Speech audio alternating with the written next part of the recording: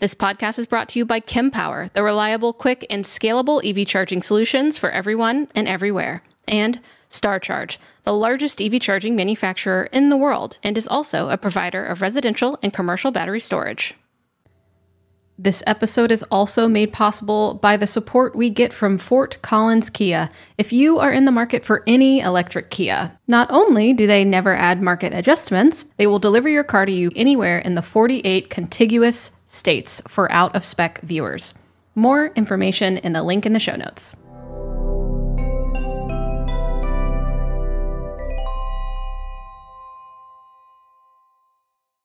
Hello, everyone. Welcome back to the Out of Spec podcast, where we delve into the electrifying world of electric vehicles, bringing you the latest insights, updates, and discussions. And in today's episode, we are diving into the recently speculated upon, kind of not really leaked, but specifications of the Tesla Model 3 Highland, or the refresh, with perhaps ludicrous mode, super huge performance enhancements that a lot of people are very excited to see. And joining us today is Jerome, who runs our Out of Spec Renew channel. You are, an expert, I would say, a lot in electric vehicles and automotive tech and like the conversions of EVs. So thank you, Jerome, for coming onto the podcast today. What are you up to lately across the pond? All right. Big news, almost breaking news. So as you said, we're just speculating, but the information are coming from all over the place, and they are the same from different sources, from China, from the US, from Europe. So it looks like the specs are fixed for the new Model 3 Highland performance. And we're talking about a huge increase in performance as far as maybe not top speed, but definitely power and torque. And well, the funny thing is it's still the same car as far as the same name, but I think the whole drivetrain, the whole car is completely different. I have a 2020 Model 3 performance, and I don't think those two cars will share any part in common, or very little. So that's going to be quite interesting. But as far as performance, we are talking about up to 620 horsepower with a power boost available, bringing up to 700 horsepower. So if you remember when the Model 3 performance came out, it was closer to 450 horsepower. So again, a significant increase in power. 0 to 60 should be also significantly increased. Again, speculation, but should be around the 0 to 60 should be around the 2.8 second. So quite significant.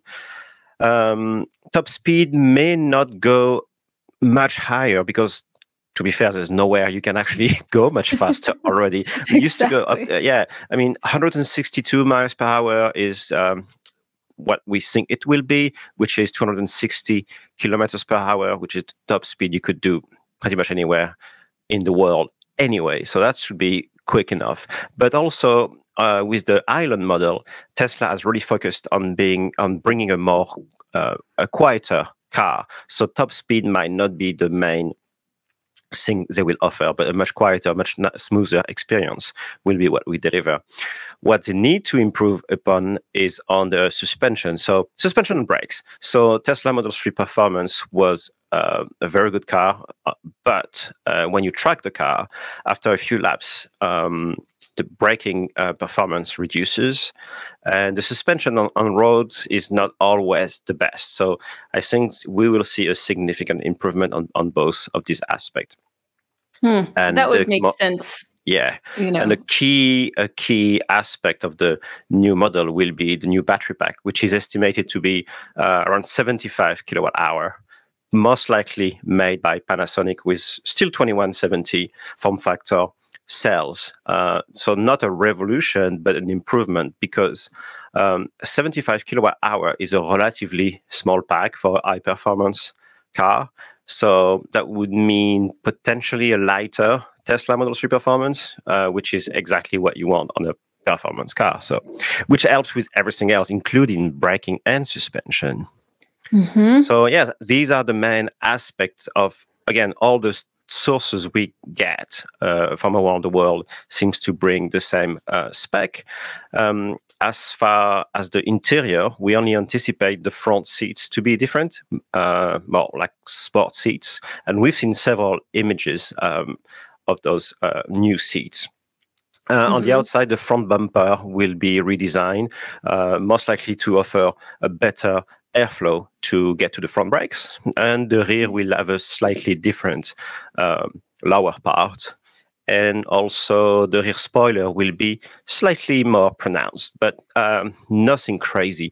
However, it's the first time the Performance actually get dedicated panels, including the front bumper and the rear bumper, because the previous generation Model 3 was just a regular Tesla Model 3 with a front spoiler and red brakes. So you can definitely tell if a car is a Ludicrous or Performance. But yeah,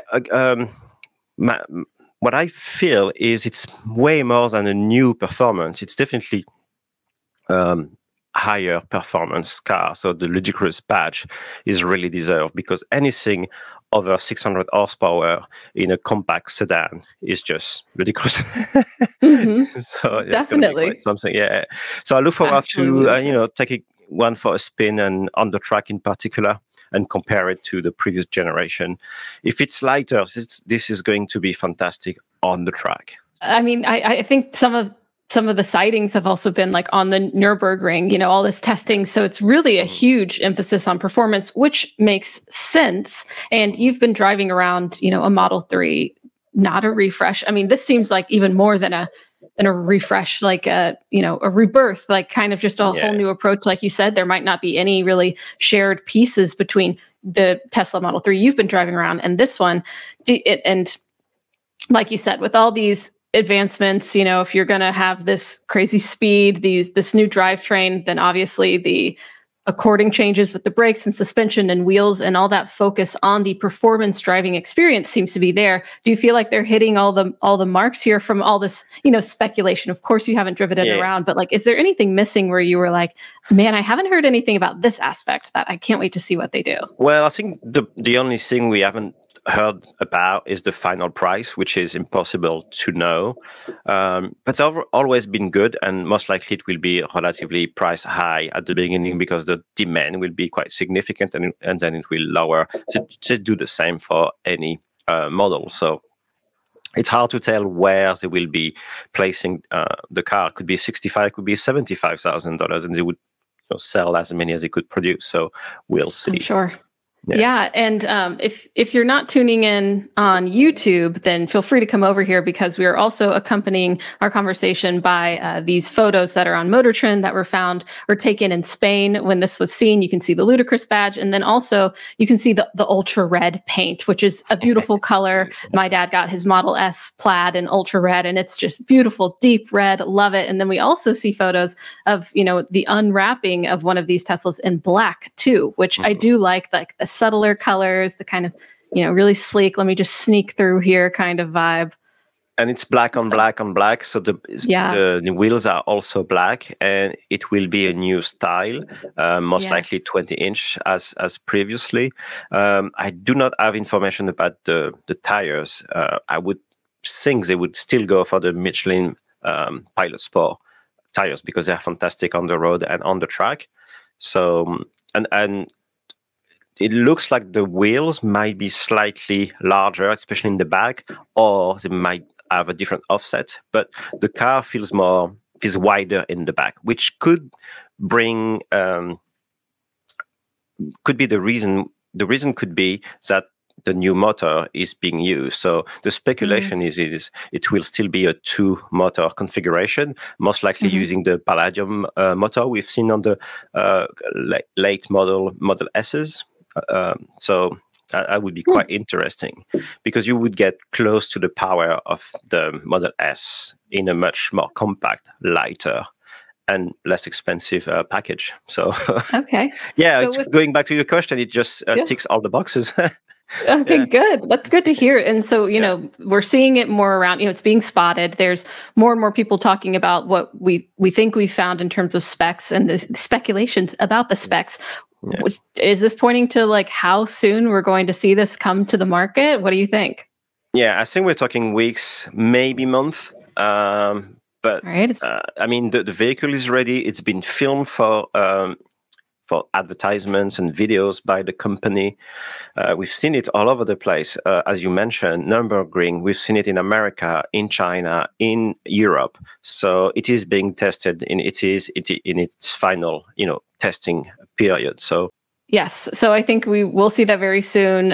It's been seen all over the world. That is very exciting. And I mean, from your point of view, is this what people are waiting for? Do they want this performance vehicle? Do you think it'll be really competitive? Is it just like a fun new EV toy to play with? Like, how big of a splash do you think this is going to make in the EV space? I mean, Tesla already does really well with their offerings. So yes, it do not need the performance, but it's a halo car, and it brings a new type of clientele to the brand, really.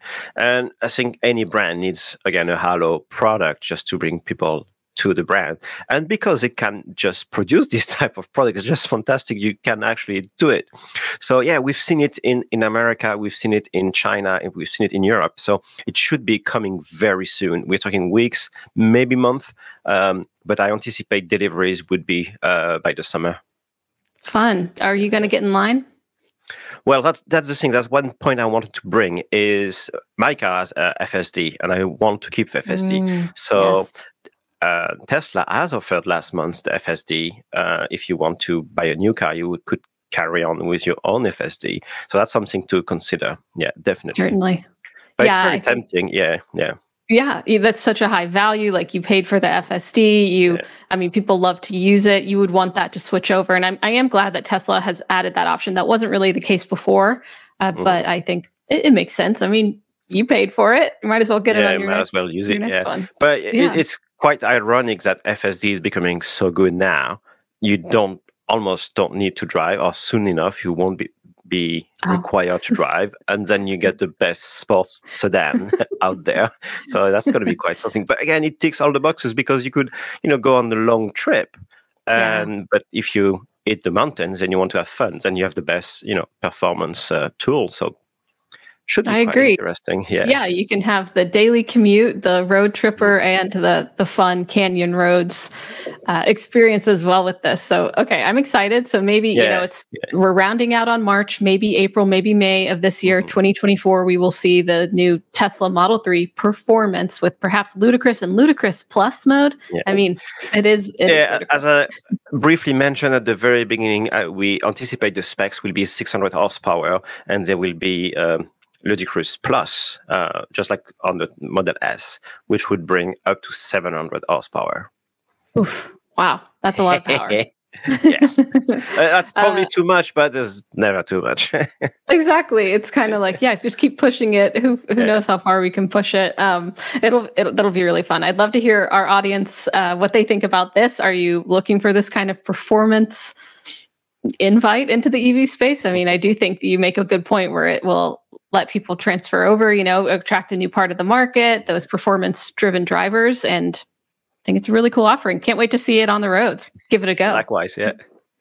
Thank you, Jerome, for coming on and giving me the specs, giving me the lowdown. Can't wait to get the price for this and how it's going to roll out into the markets. More details on that, and we will certainly follow up. Let us know what questions you might be curious about so we make sure that we hit them in the podcast coming up that I'm sure we'll be covering. The new Tesla Model 3 Performance that we're going to see on the roads.